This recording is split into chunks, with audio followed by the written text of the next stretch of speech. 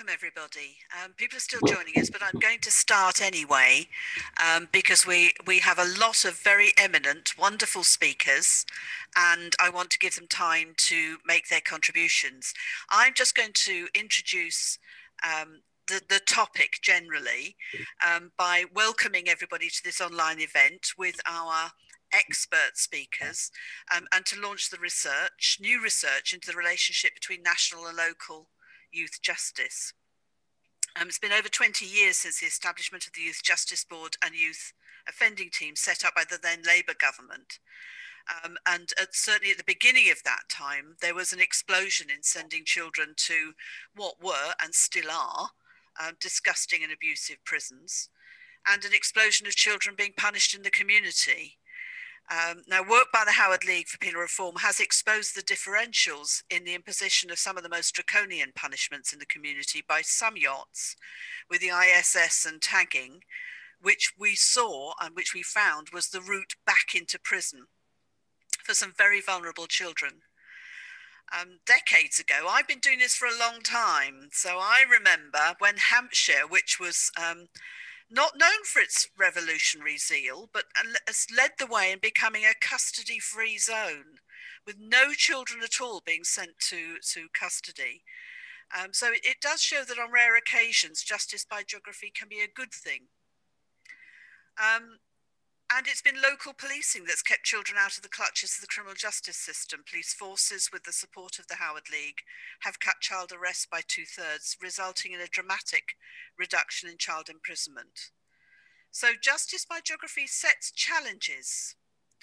And whilst we want to encourage innovation, we also need to address discrimination, racism, and paternalism that leads to punishment. So the balance between local and national control is the focus of this very important new research. I am not going to introduce each speaker. You should have their impressive CVs on the apps that if you've logged on to that. And I think Rob Priest, our comms manager, is going to put a little bit in the chat about each speaker. I will simply name each person to indicate their turn to speak, and they've got very short bits of time, but that means it will allow a little bit of time at the end for questions and discussion. So you're very welcome to post questions on the chat, but please keep them short, please keep them brief, because it's easier to monitor if the questions are brief. So the first speaker is Professor Barry Goldson, one of my very favourite people in the whole world. Barry, you're going to start us off. Well, Francis, it's not often that I get introduced in that way, but so thank you very much. And thanks indeed to colleagues from the Howard League for organising this event, to everybody who's registered, and moreover to Francis for chairing, and Hannah, Hazel, Jonathan, Keith, Laura, and my co-author Damon for comprising such a prestigious panel.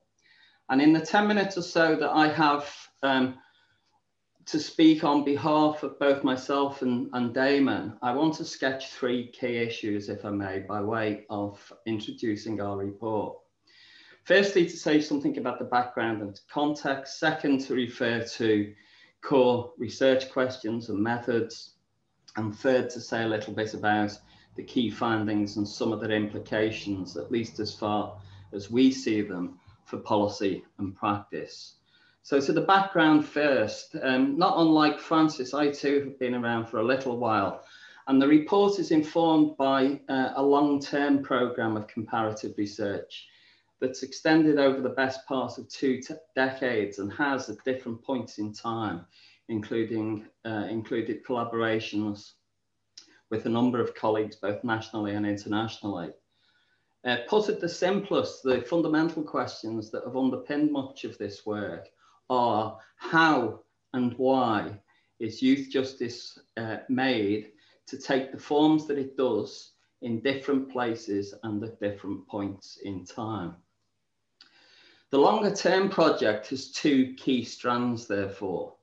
The temporal strand, in other words, examining the ways in which youth justice systems evolve, adapt, reform, and reshape over time, and the spatial strand, exploring the manner in which penal discourses, legal frameworks, policy priorities, different forms of intervention and system outcomes compare both between, but crucially also within national boundaries and jurisdictional parameters. Now, the spatial dimension might be conceived as operating on three distinct levels. The transnational, or what some people might want to argue is even the global level, the national and the international level, and the subnational or the intranational level. And for those who might be interested, I and indeed others have most recently explored the three levels or units of analysis, including the conceptual, theoretical, and empirical challenges that they pose in two books, Juvenile Justice in Europe, Past, Present and Future, and Youth Justice and Penality in Comparative Context, both of which were published by Routledge in 2018 and 2020, respectively. So for present purposes, it's the recognition that differences within a single jurisdiction may be as great, if not greater, than differences between jurisdictions that induced an appetite for empirically exploring the manner in which youth justice is made at the subnational level, and more specifically, the extent to which the concept of local penal cultures might help us to account for differential outcomes. And two studies have been pivotal in this regard. First, a collaborative project with the Howard League for Penal Reform that I designed and submitted to the ESRC for a case PhD studentship.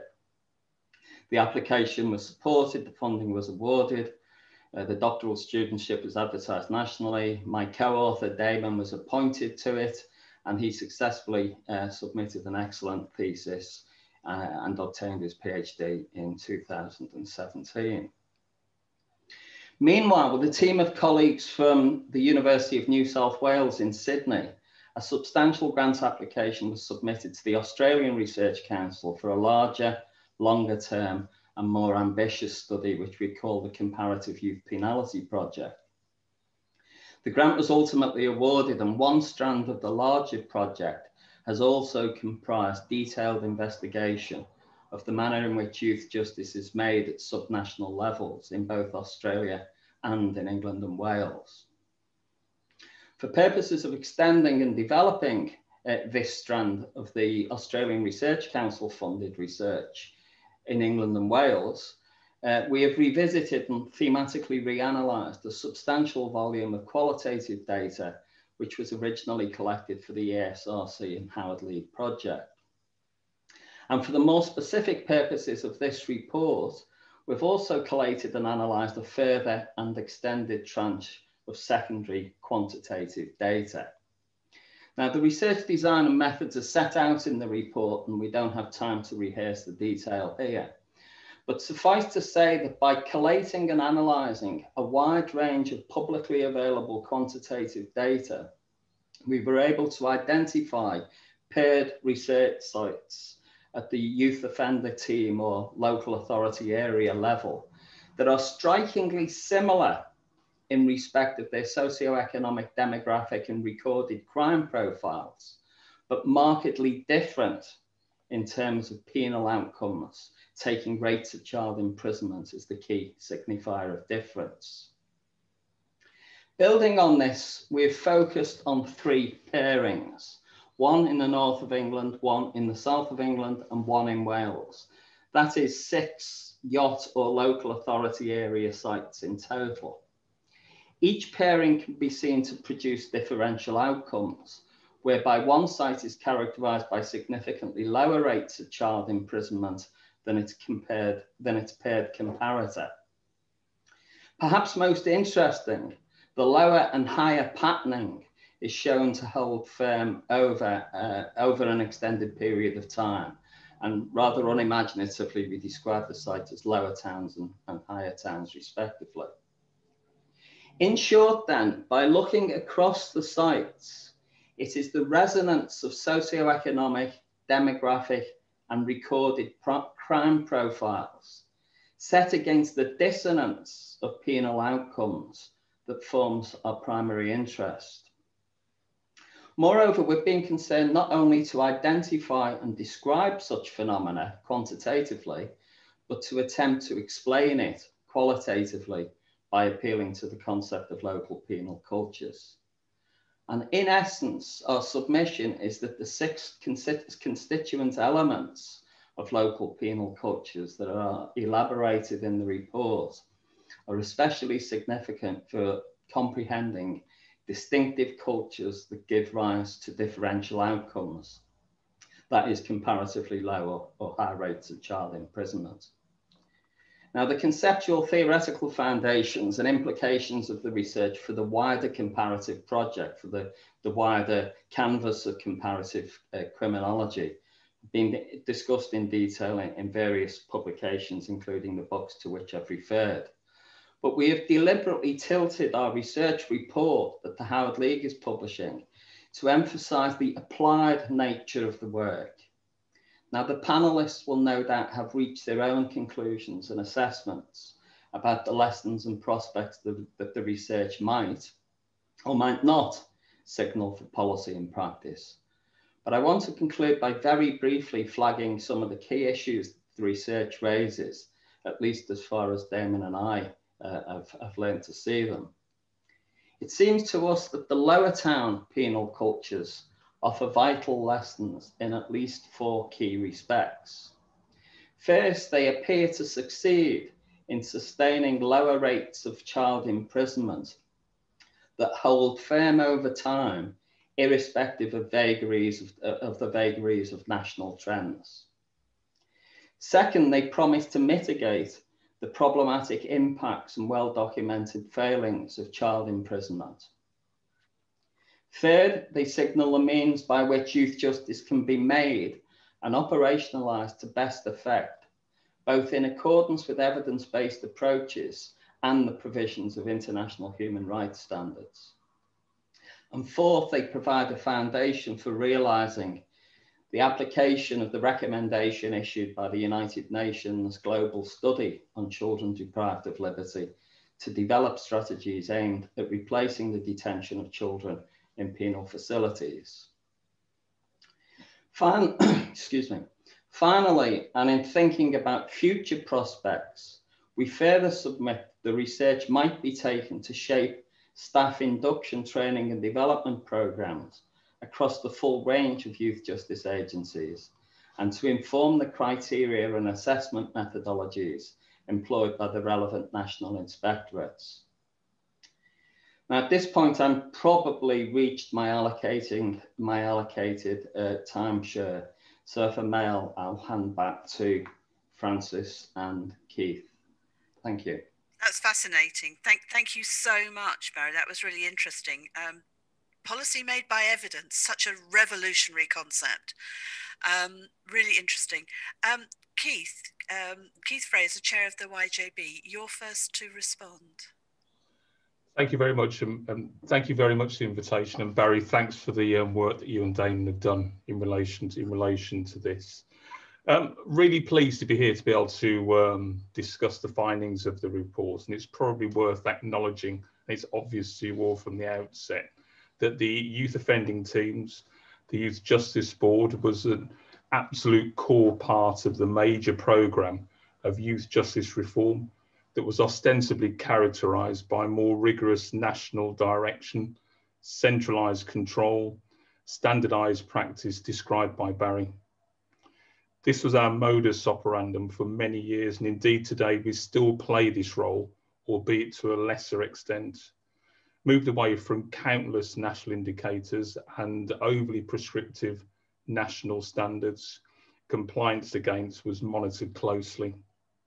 This shift has been partially to do with the political landscape and partially to do with the Youth Justice Board's growing maturity. However, even at the heart of our managerialism, that's control, it's easier for me to say, there was considerable variation across youth offending teams in practice and culture. This is evidenced through inspection reports, for instance, This variation reflects the very nature of youth offending teams and local governance arrangements. However, as Barry highlights, this variation is also very much contingent upon local actors, and I'll underline local actors, their thinking and behaviour. Huge local variation and also different devolved landscapes between England and Wales.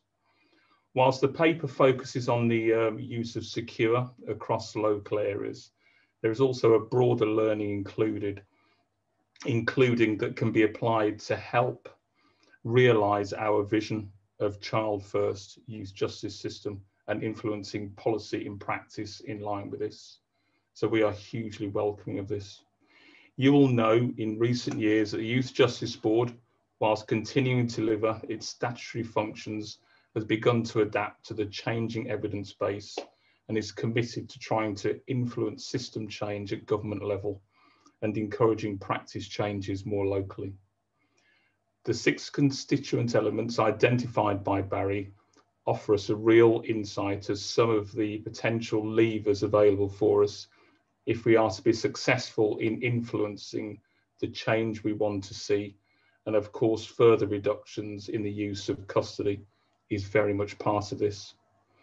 We need to find ways of communicating effectively with local actors from a range of professional backgrounds with different philosophies and perceptions and build a coalition. The change that we want cannot be forced but must be driven through hearts and minds, through increased knowledge to help counter previous thinking and increased focus upon children's rights, ensuring that we all see children as children. Thank you very much for inviting me, and hopefully I've stuck within my time. I look forward to hearing what everybody else has got to say. You're all being so self-controlled. We're ahead of time, which is slightly worrying. But thank you so much. Thanks, Keith. That was really interesting. And I really congratulate you on introducing, on forcing through the children first concept in the YGBR. It's so good to see and so good to hear it reiterated all the time. Really important. Our next contributor is Hazel Williamson, Chair of the Association of Yacht Managers. Hazel. Thank you, Francis, and thank you, Barry and Damon, for such a comprehensive report. I could have talked for much longer, but I'm going to stick to my strict 5 minutes, and I'm going to kind of focus on one key area, really. But just a little bit about us, really. So our Association of Yacht Managers, we are all members, all our members are heads of youth offending services, or they are yacht managers currently working across England. We use our association to draw on all the breadth and depth of knowledge of our members. And really our focus is about promoting and understanding youth crime issues, and for us playing our part in shaping youth justice. So I'm really delighted as chair of the AYM to be able to respond to the report today. And like I said, I am going to kind of focus on one area, really, and I wanted to focus on leadership.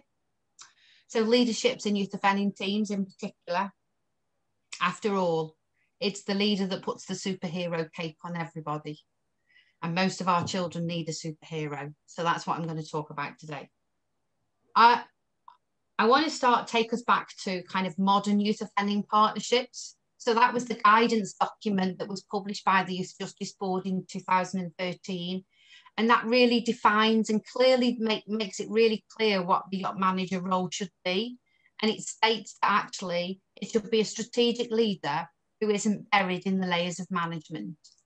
And also they make it clear that actually a yacht manager should be an expert in the field. More and more, our members of our association have been telling us that their roles are not being identified as strategic and not being seen as strategic leaders. And that members of their yacht boards, which is their governing boards, were often represented by less senior officers from their statutory agencies who have the responsibility for the overall governance of youth offending teams. So, in late 2019, the Association of Yacht Managers undertook a survey with our yacht managers to explore this in a little bit more depth. And our survey was published in February 2020. And this evidence that there is a reduced sense of ownership of the yacht by local partners. And what we found was that some management boards are attended by agency representatives who have limited strategic influence across the local landscape and have limited engagement in the work of the yachts. Of those yacht managers that responded to our survey, 82% of those managers said that they didn't have access to a pot of pooled budget or resources for which to pay their overheads or that could purchase their commission specialist services. So actually it was rather than money, it tended to be those resources that were allocated to the service. And what we know is that it's widely recognised that the children that we work with have years of neglect, trauma and unmet needs. So the inability to commission those specialist services then for us and put children at the heart of that makes it really difficult and more difficult for us to offer safe, robust alternatives to custody. It's the view of the AYM that that weakened governance that's apparent is part of, which we found as part of our survey findings, threatens the ability for us as youth offending teams to offer a distinct and innovative and child-focused service. We have been working closely with the YJB to review, refine and relaunch the Modern Youth Offending Service, the Modern Youth Offending Partnerships guidance. And we're hoping that that will encourage local delivery arrangements to review their statutory guidelines and ensure that this cohort of children are given the prominence that they deserve. So building on good practice within and across the sector is a focus for us as an association, and we're working really closely with the sector on a sector-led improvement programme. We're focusing on coaching and mentoring for our new yacht managers, and we're also offering peer reviews so that actually our youth offending teams can learn from those where we know that good practice is already evident. We're also offering a youth justice aspiring leaders course so that our yacht managers can learn for other more established yacht managers. As an association, I think we're really committed to that development and improvement across our youth offending teams, because we believe that youth justice work should be undertaken by dedicated and specialist youth justice practitioners who are also supported by managers at a senior level positioned within a structure where they can influence change. So I started to talk about what is a superhero and saying that all our children need a superhero. So what does it look like within a youth justice setting?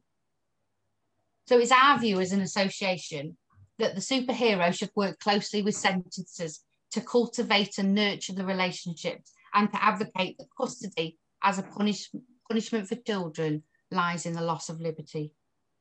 And therefore it should be used as a last resort.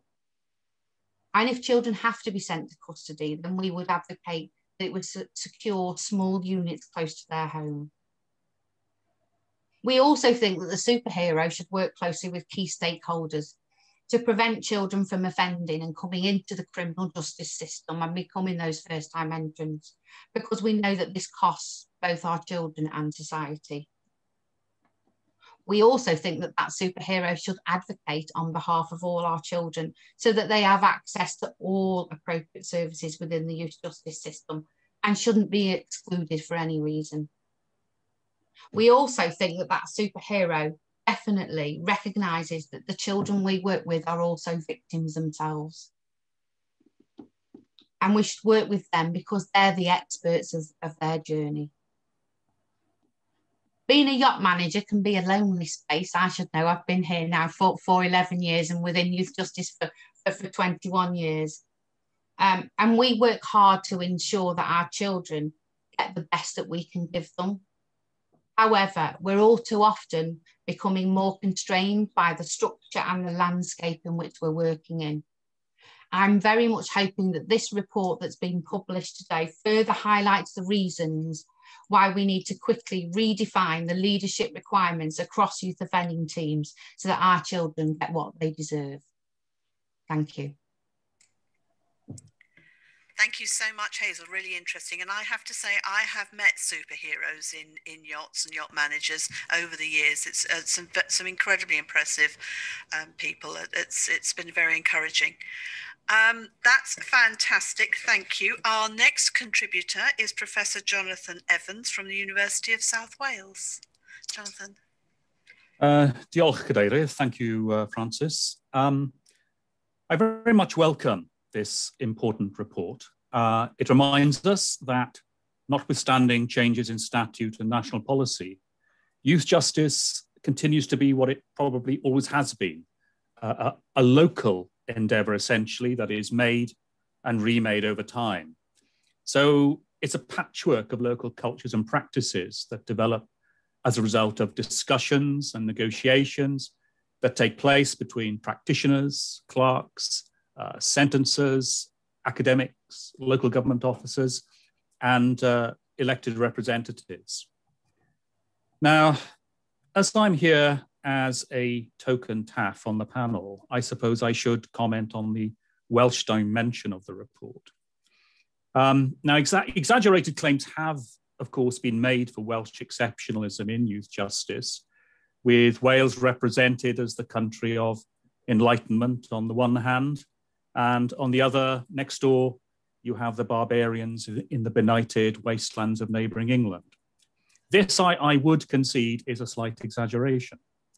And indeed, John Munsey called out this type of crude Welsh exceptionalism a decade ago in his Illusions of Difference article, in which he argued that the differences within Wales were greater than that between the countries of England and Wales. At the time, I argued that it needed to be recognised that because devolution in Wales was still in the process of bedding down, it being in the often used phrase, a process rather than an event, progressive practices being developed in places such as Swansea would in due course be rolled out across the rest of the country, that it was a question of time before those kind of beacons of good practice, were, if you like, sort of rolled out through the rest of the country. What this report highlights, along with some other evidence that's around, is that the persistence of differences within Wales over this period of 20 odd years. My reading of what has happened in Wales over the past two decades goes something like this. In what Mark Drakeford called the ragged constitutional settlement, a potential tension between the Welsh and UK mandates was baked into the composition of local youth offending services at the outset. On the one hand, Welsh government was responsible for social services, education, health and housing. And on the other, UK government was responsible for policing and probation.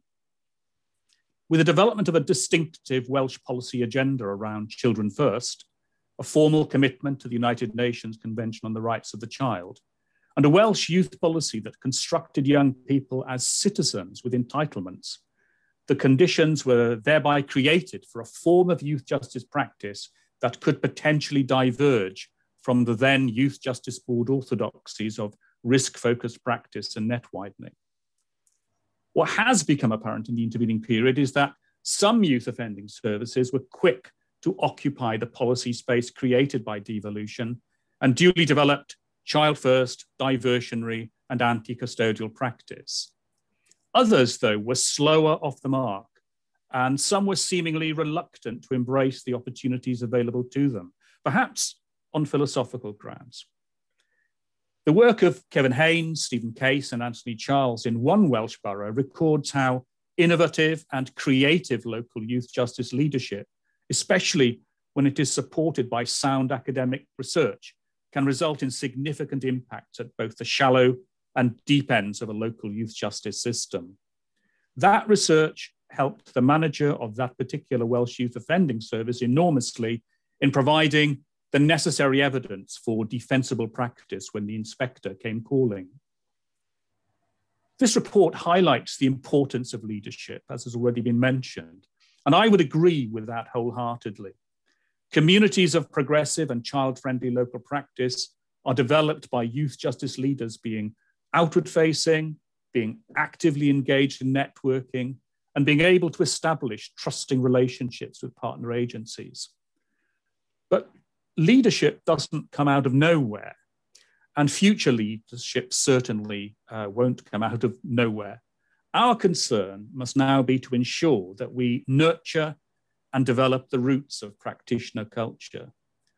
This has implications for the training, staff development, and mentoring of current street-level practitioners in respect of the core elements of being a professional. So I'm speaking here about knowledge based on an evidence-based, skills, and values. It's vitally important we empower practitioners to resist the temptation to retreat into the role of compliant technical operative, and instead have the confidence to exercise their professional discretion in the best interests of children and young people who are in conflict with the law. These practitioners are our future youth justice leaders, so it is extremely important we invest in them. Just one final point. In the meantime, I think we need to look closely at the location of youth offending services in local government structures. In Wales, I form the impression that when youth offending services are located in the Directorate of Children's Services, there is greater emphasis on seeing children and young people holistically rather than privileging their offender identity. It also means that taken into account are safeguarding and child protection concerns. So I think I'll just leave it there for the time being, but look forward to the panel discussion. Very much, Jonathan. I like the idea of a Welsh enlightenment. I have 2 Welsh-born grandchildren, so I think that would be, for their futures, very important. Thank you so much, really interesting. This has all been fascinating stuff. Our next contributor is Professor Hannah Smithson from Manchester Metropolitan University. Hannah. Thank you, Frances, and thank you to the Howard League for inviting me to be a panellist at today's event in my capacity as Chair of the Alliance for Youth Justice. And before I start, I'm quite pleased with myself that the curtain behind me actually matches the Howard League's backdrop also. I have a different curtain depending on who I'm speaking with. So here we go. Barry and Damon's work raises many issues and considerations that chime with the AYJ's philosophy. But perhaps I should say before I go any further, there may be some of you who are unaware that the AYJ is, as a very recent name change. We were formerly the Standing Committee for Youth Justice, and I probably should make that clear in case people are wondering where this new organisation has come from. We're not new, we have a name change. So yeah, the report chimes with the AYJ's philosophy. And the notion of justice by geography is brought to the fore in their report, and its particular focus on child imprisonment as a marker of contrasting constituent elements of penal cultures is both interesting and insightful. Their description of positive and negative power to describe how the yachts in their research constructed and operationalised local penal cultures at first read may seem straightforward enough. However, addressing discretion, personality, perceptions, and philosophical foundations is no small task. As many people at today's event will be aware, the AYJ has a long history of advocating for change in the child secure estate. In our 2020 paper, Ensuring Custody is the Last Resort for Children in England and Wales, we recommend potential legislative criteria that could ensure sentencing or remanding children to custody is used as a last resort in future practice. I don't have the time to go through each point of this criteria today, but much of it is based on ensuring that all alternative measures to custody have been exhausted. And we highlight the role that yachts should play in this, but we are also aware that yachts are not an island. They encounter challenges and clashes of culture within and between different stages of the youth justice system. And I welcome Barry and Damon's conclusions that training and development around the constituent elements of positive power, as they describe it, should be inclusive of courts, police, and the secure estate. Without a systematic approach, children's experiences will differ dependent on which stage of the system they are in, potentially impacting on any progression of positive power within yachts. And while discretion and adaptations to national youth justice policy is a good thing, we cannot and should not operate a one-size-fits-all system. It needs to be grounded in knowledge-informed approaches, a balance between penal welfare and offender management, and an understanding and acceptance of the rights of the child. Without this, the danger remains that children experience postcode lottery type responses, and coupled with the unacceptable figures around racism in the youth justice system, some children will continue to be disproportionately subjected to custodial sentences. I think also addressing, if I can refer to it as the elephant in the room, COVID, we cannot overlook the impact and implications of COVID on the youth justice system, and the potential in a post-COVID world for differential treatment depending on a local authority's priorities, budget, and pre-existing philosophical foundations. We are yet to see the full implications of the pandemic. And while in our own research at the AYJ and the HMIP thematic review of yachts in the pandemic, there is much to be celebrated in the way in which yachts have adapted and responded to service delivery during COVID. There are also grave and serious concerns around the impacts of court closures and custodial regimes.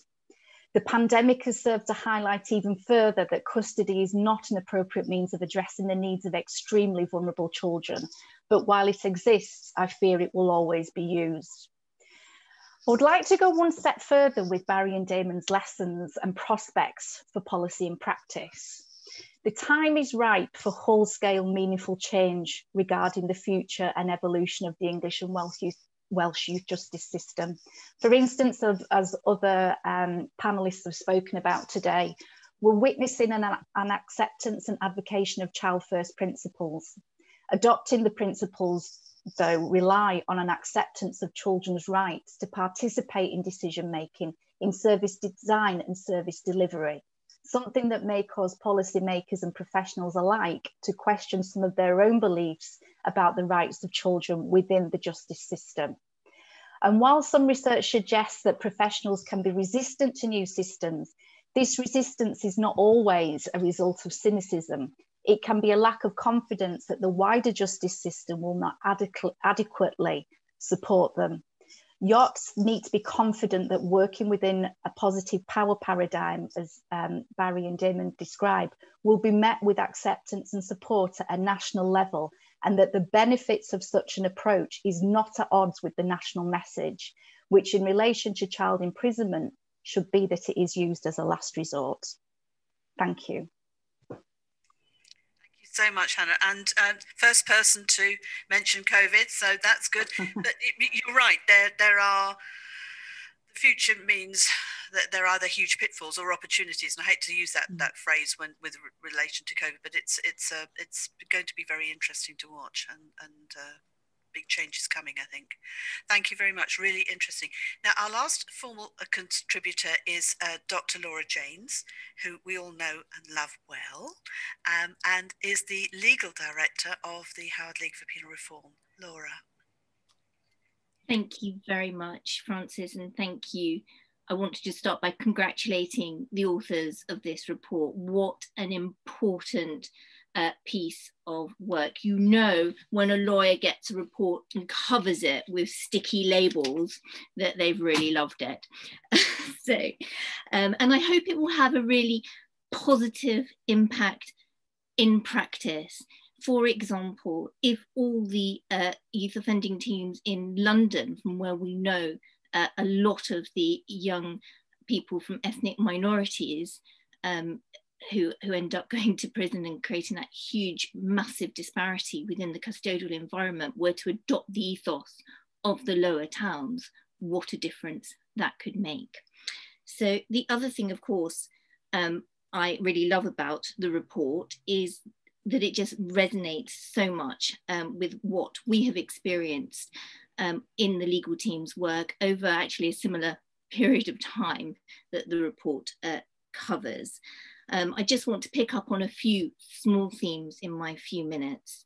In particular, this tension between top-down interventionism and local practice. That is something that we see in practice every day, because of course, and I have to accept, we deal with the top end, we deal with the children who end up in custody, and I'm aware That's our perspective. But of course, in those cases, we often come across yacht workers who want to avoid recall, who think that they know the child and who can safely manage the child's risk, but a decision is made centrally that that will not do. And we often get the sense that of those two different attitudes, that yacht risk assessments are not taken seriously, and the knowledge they have of the child is not taken seriously, with all the consequences that are described in the report of a child spending a lot longer, sometimes a very unspecified period, in custody, with all the harm that that entails. And of course, that crushing of local decision-making is going to be even more pronounced as the use of electronic monitoring comes in and crushes that down further. Another thing that I wanted to pick up on, and so many of our speakers already have, so I'll be brief, particularly I know Keith has really treasured the concept of child first, is the language differences that resonate throughout the report when you look at the quotes from the lower towns and the higher towns.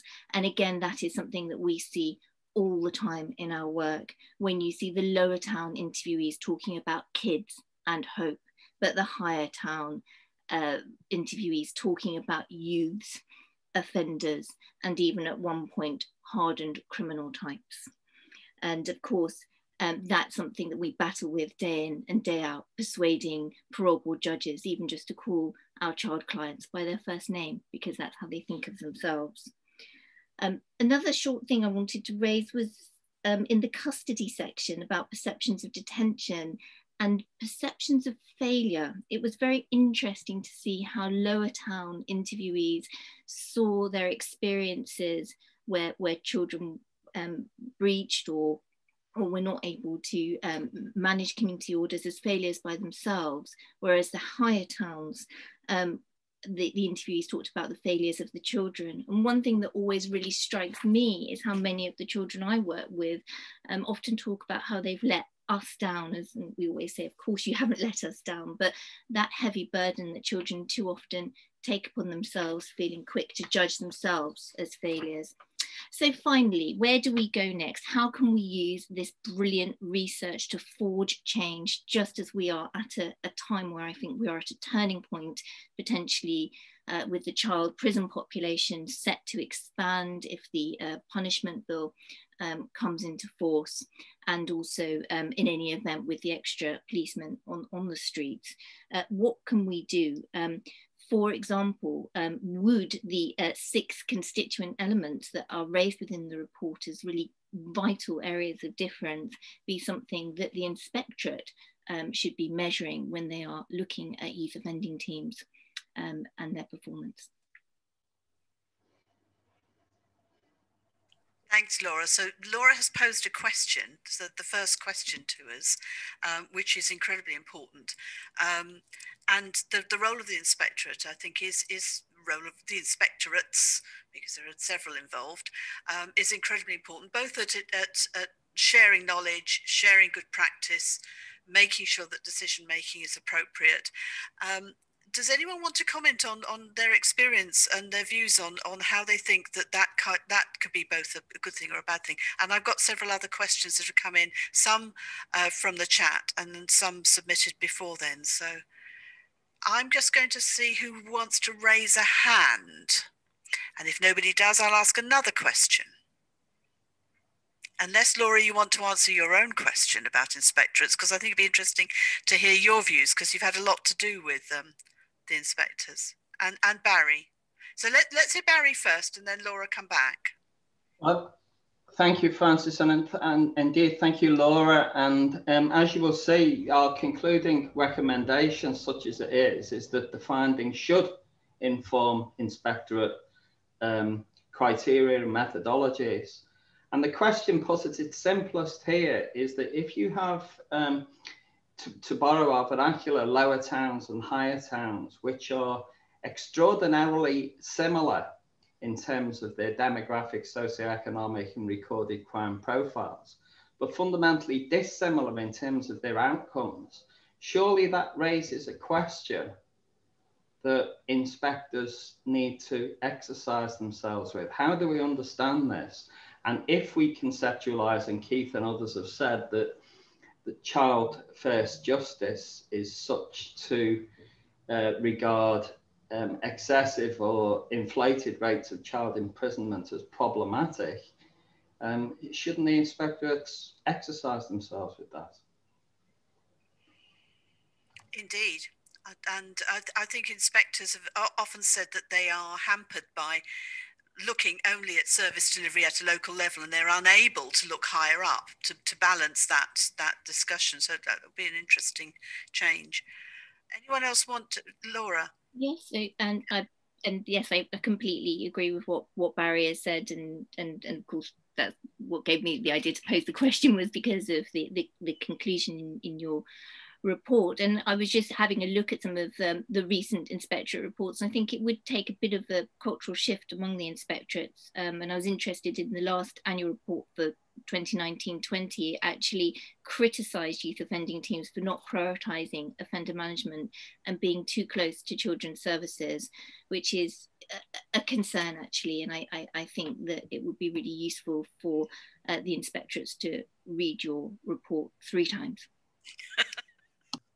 Indeed, at least. We will make sure that happens, Barry. We will make sure they read it 3 times. I promise you that. I have a question that was sent in advance, which I think is interesting.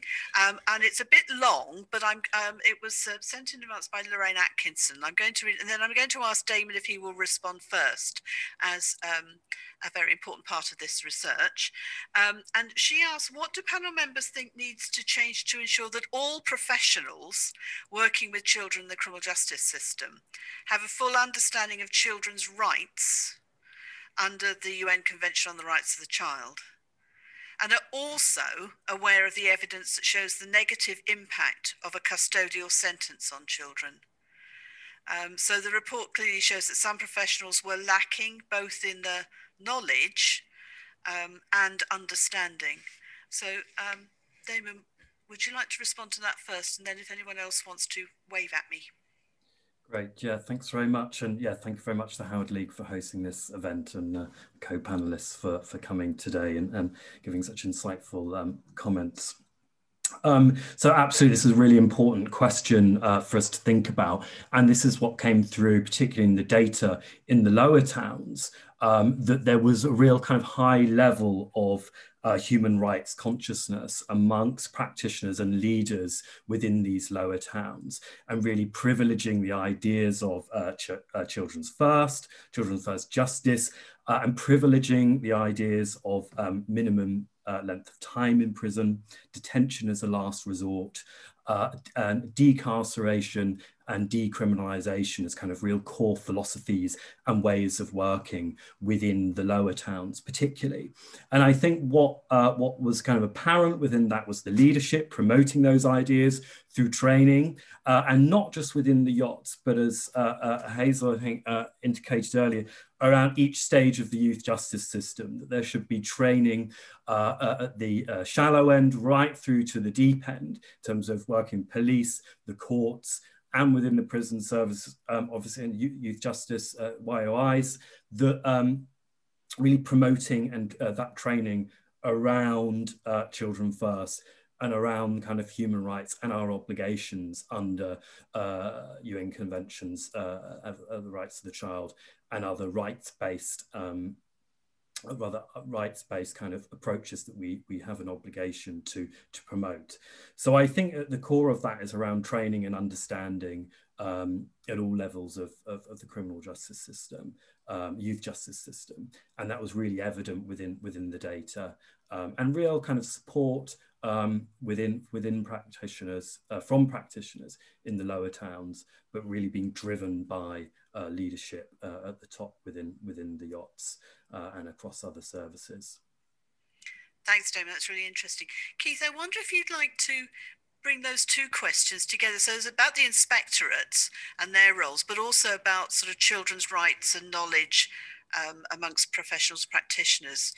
I mean, if there's anything you'd like. Thank you for a simple question there, Francis. Can I take it? Can I take back to an observation I wanted to make earlier on? And it was in relation to a point that Laura brought out, really. It was something really subtle but quite significant, I thought, in relation to kind of two different cultures that she picked up on in relation to the language that was used between Higher Town and Lower Town. And for me, it's potentially how that culture then has an impact on outcomes for children. And so for me, it'd be an understanding around what's driving those cultures within those different youth offending teams. Would be really interesting to try and understand, because I'm sure that all of us here that are listening to this, and also the panelists, will have picked up different language about the same children, depending on who you are talking to. So I'm really interested in trying to understand what's driving that kind of difference, because I think we'll start to get to the heart of why we start to look at children differently when we should be looking at children as children. And that, sorry, Barry stuck his hand up there. Yeah, no, you carry on. We'll go to Barry and then Hannah, I think, as well. Okay, and then taking it back, and I think that kind of moves on to the point you asked about in relation to the inspectorate and also that wider kind of rights approach, child first approach. For me, this is it's a mindset around the evidence that sits behind child first and a child focused approach. It's not just a mantra, which kind of frustrates me when I hear it being spoken about in that way. There is an awful lot of evidence which sits behind all of that, you know, and I'm really thankful to Stephen Case and others who've supported us in some recent research work as well from Loughborough to kind of, you know, to support the evidence base behind the child first approach. I know it goes way back before this current focus in relation to that the Youth Justice Board has now got in relation to child first. But I think it's a real hearts and minds piece as to excuse me, how do we make that real in the minds of policymakers, that this is something which does look at children, it also looks at victims, it also looks at safer communities, and doesn't, you know, differentiate between the two. You know, if we treat children as children within and outside of the justice system, it has benefits for children, it also has benefits for children and also safer communities, and we're not playing one off against the other. So it's at that policy making piece, but also how do we make it real for practitioners. So these are some of the conversations that I think that we need to be having to kind of, to coin a phrase, make it kind of real for people. And for me, it's not a conceptual thing, it's something which can produce tangible outcomes and benefits. And I think it's how we work together to actually demonstrate that in a real way from policy, but then how that kind of then fits in with the with practitioners. Thank you, Keith. Hannah, you indicated, I think. Yeah, thank you, Francis. I just wanted to follow up on the question around the knowledge around UNCRC and children's rights and the negative impact of custodial sentences. I mean, I think just following on from what Damon said, I think around the education of youth justice professionals is absolutely integral to this, and to a certain extent it does have to come from leadership, but you know, the education around children's rights and the UNCRC must start much earlier than youth justice. You know, schools and so on. Children have rights in all these different establishments that they move through, from children to young people to adults. And I think the other point I wanted to make about that is, if professionals aren't kind of adequately, I guess, up to speed with children's rights, then how are those professionals educating children about their rights? Because we do know from the work of for example, Byrne and Lundy, that you know, children are not aware of the rights that they have as children. And if professionals are not familiar, then I think that we are some way off educating children about the rights that they have. And just to go on to the negative impact of custodial sentences on children, I think this might sound rather blunt, but I think people need to speak to children who've been in custody to understand what it would be like for a child to be in custody. More research needs to be undertaken with children who've experienced custody. to give children, and I'm not talking about the surveys that are carried out, you know, annually in the youth custody estate.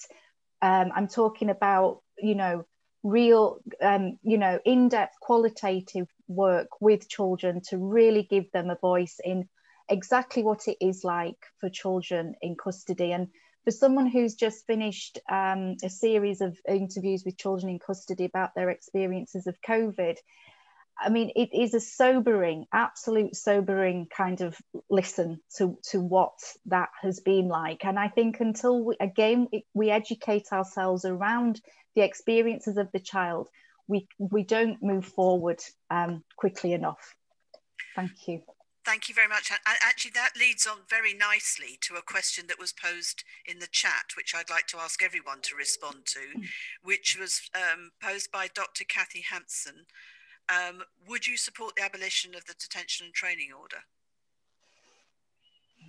So who is going to respond to that first? I will if you don't. Oh, Barry. I'm very happy to respond to that question, and even to take it a stage further. I have been on public record for a long time advocating the abolition of penal detention for children. It's not it's not only an emotive response to that, that's a very deeply embedded evidence-based response that can draw in actual fact on 200 years of evidence. And one of the mistakes that we often make in having conversations like this is assuming that what we've learned over the last 5 or 10 years began at year zero. We've known for a long time that custodial detention for children is profoundly damaging, utterly counterproductive, a ridiculous and obscene waste of public money, and a gross violation of the most fundamental human rights. Now, this is not to say that there aren't certain occasions when children's behaviour is so damaging and dangerous to themselves and or to others that some form of restriction of liberty might be legitimate. But they are in actual fact in short, very limited numbers, and local authorities secure children's homes are the most appropriate institutions to attend to those children's needs. And it gets back, I think, to a kind of issue that is rippled around the conversation so far, is that to what extent youth justice systems can actually be led by child first or child rights principles. And it's actually the wider system of statutory and non-statutory services that need to own these issues. And we might want to think about not only abolishing penal detention to respond to the question, but the extent to which it's legitimate to abolish systems that are ultimately backed up by punishment in order to address children's needs. And not for the first time, I entirely agree with you, Barry. Thank you for that. Other people want to contribute? Hazel, thank you. Hazel? Thank you, Francis. Yeah, I wouldn't disagree with you at all there, Barry, on a personal note. I do think we've got a lot to learn about other countries where they don't lock children up. Actually, they're dealt with in a very welfare-based society, and the community supports, you know, looking out and taking care of those children. I think that actually, you know, we've heard what Laura said about the annual report from the inspectorate, which says actually yachts are not focusing enough on offender management. So actually, as a yacht manager, you're then battling with actually, I need to satisfy the inspectorate, but actually I really want to work with our children and young people in a child-focused way. So how does that legitimise and give permission to our practitioners then to work in that very child-focused and child values-based way? I think that we are absolutely at odds with that approach, really. And if we look at our cohort of children and young people in the youth justice system. What we know is there also are children who are probably in the care of our local authority. They're probably our children who are excluded from school. They're probably in PRUs. They probably have suffered long-term neglect. Their parents may also have been known to services. And actually, the inspectorates that sit around those agencies are those that focus on safeguarding, for example, our Ofsted inspectorate as an example. But actually, we choose the inspectorate for this cohort of children that is focused on punishment and rehabilitation. So there is that tension between the inspectorate and actually, you know, what we're being expected to deliver, which is the national framework around child focus and being child first. And that essentially, as yacht managers, that's the place that we want to get to, but it's always that struggle. Thank you. Thanks, Hazel. I will come back to you, Keith, because I think that's an important question for you. But I want to ask Jonathan about Wales, because the architect of the DTO is a police and crime commissioner in South Wales. I happen to know. And in fact, the architect of the youth justice edifice structure he's very proud of it, and so, you know, it's how, and of course, where youth justice is not a devolved issue yet, but it may well come to Wales quite soon. Well, thank you. In rugby, you call that a hospital pass. I'm being asked to comment on Alan Michael, which I won't. I'm not going to kind of go into ad hominem sort of criticisms of Alan Michael, but I think it just proves that Wales is not the source of enlightenment. It's not completely. You know, there's some good practice in Wales, but also some bad things come out of Wales as well. I mean, to answer the question directly, then I absolutely support the idea of abolishing DTOs, which, if you remember, were sold as a vehicle for constructive custody. And we've now had the experience of, you know, successive inspectorate reports over the years to show that actually this has not been a constructive experience for the overwhelming majority of children who go through that system. Moreover, you know, we know that most of our custodial institutions are unsafe places. So I think that absolutely has to be a first step towards the kind of vision that Barry outlined earlier. I would just like to take this opportunity as well to say that I absolutely support what Hannah and Barry have said about the ownership of children's rights going beyond, you know, youth justice. My experience, particularly with one local authority I know very, very well, is you talk to social workers, you talk to youth justice practitioners, they're very, very sort of up to speed on children's rights. In areas such as education, however, it's not so much that there's hostility, but it's just that there's a lack of awareness, there's lack of discussion about that. So I think we need to sort of look well beyond the youth justice system in order to really embed children's rights. And I would remind you, actually, in Wales, we have the children's measure, which means that statutorily there is a requirement to pay due regard to the United Nations Convention on the Rights of the Child. I think some agencies do that really quite well, but there are other agencies that deal with children that do not. And again, I'd say it's not necessarily hostility, but I just think there's so much educational work and exhortation that needs to go on. And I think this is about sort of leadership in those particular sectors. Thanks very much, Jonathan. I'm going to ask Keith to respond, because I know he wanted to say something on that. And then I'm going to ask one last question on race and sex discrimination and differentials. And I will then go to Laura on that, because I know she's doing some work on it for the Howard League. So, Keith, do you want to?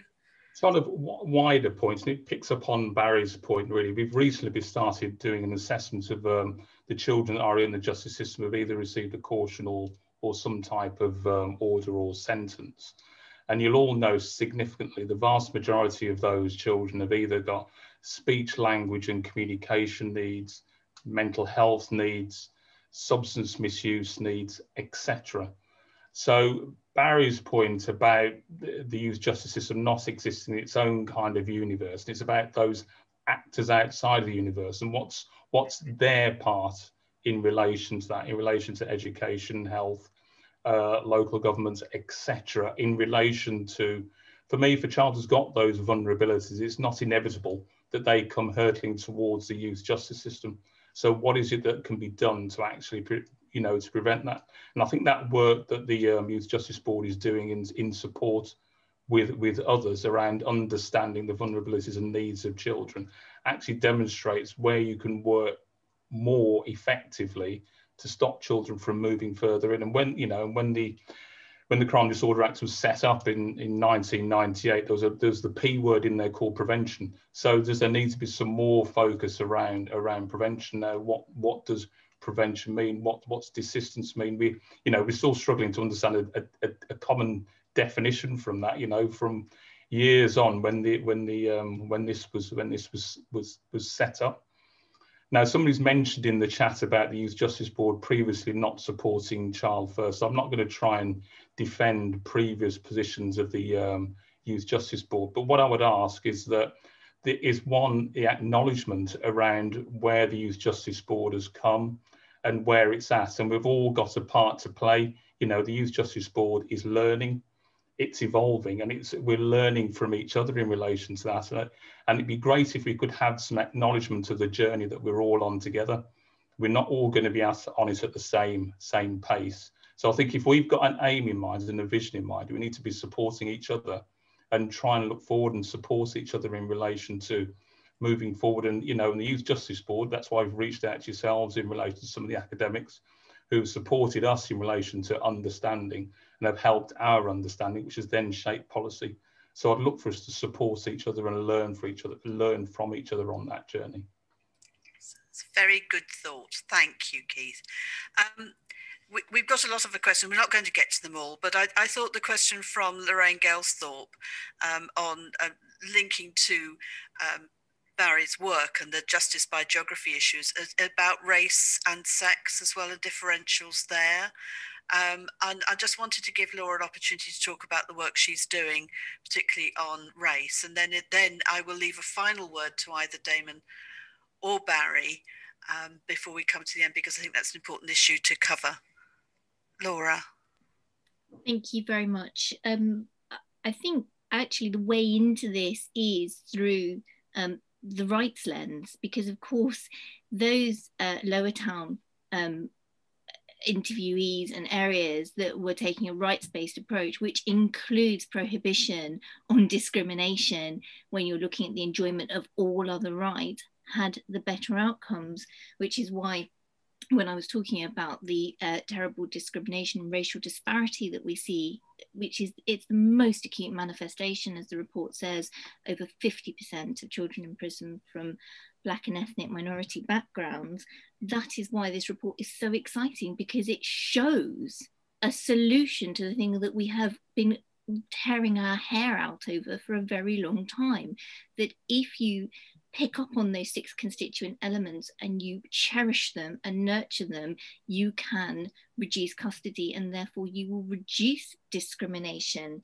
And it's something, as Francis mentioned, we've been working at the Howard League trying to create an anti-racist guide for lawyers, because as Keith says, we do all need to play our part. It's not just yachts have to do this and judges have to do that. We've all got to really grapple with what it means to take a rights-based approach, and not just the theory of it, but what taking a rights-based approach means for Billy on Tuesday when he's about to go to court or whatever, or as actually Hannah said, for Billy when he's 7 and about to be excluded from school. So I think the report is incredibly exciting, because if we really take it with both hands and learn from it, then I hope that we can actually do something to tackle the racial injustice that we know, and also again with a harm that we know, the particular harm that's caused to girls. Again, an individualized approach, an adjusted approach, is always going to create better outcomes. So that's my thoughts on it. Thanks, Laura. We're coming to the end. We can't deal with all the questions. And I'm going to ask Barry just to say last few words if he wants to. But before we get to that, there are other questions that have come up in the chat, and we will respond to those because they are some really interesting and difficult points. And I don't want to lose the questions, so they will get a response. Barry, is there anything that you want to say to conclude, as it were? I think my concluding comments would be that, again, to reiterate thanks to the Howard League, to reiterate thanks to the panellists, to reiterate thanks to everyone who's registered and attended the event, and indeed all the questions that have been raised in the chat. We could, in different circumstances, have a 3-day conference when we're actually meeting in person to discuss all of these issues. There's no way that we can cover them in an hour and a quarter.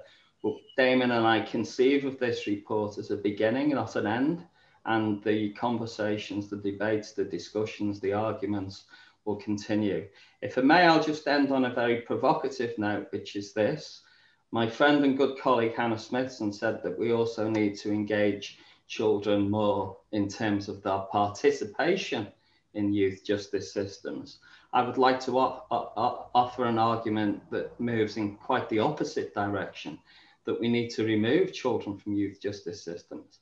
And we may be able to do that first by significantly raising the minimum age of criminal responsibility, which will go some way to address many of the problems and issues that we've been discussing this evening and this afternoon. Absolutely agree with that. And because I think the chances of this government or any government passing legislation to raise the age of criminal responsibility, the Howard League's been working very hard with the police to stop the police arresting children in the first place. And the number of children under 13 or 14 who've been arrested by the police has absolutely plummeted. So we're trying to achieve the raising the age of criminal responsibility by the back door by changing practice. And I would just hope that we can carry on doing that, because if the kids don't, the children, young people don't come into the system in the first place, they don't go through the system. And of course, as research has shown, they don't then commit more crimes. So keeping children out of the toxicity of the criminal justice system is something we're all working for. Thank you so much, everybody. It's been absolutely fascinating. In an hour and a quarter, we have covered so much. And thank you to people for participating, and thank you for joining us. And my final point is, do join the Howard League, do become members or become donors. We are an independent charity. We rely on that support. We don't take grants from government, because it means that our independence is something we guard. Our independence and our integrity is something we guard very fiercely. So do join us, everybody. Thank you for participating.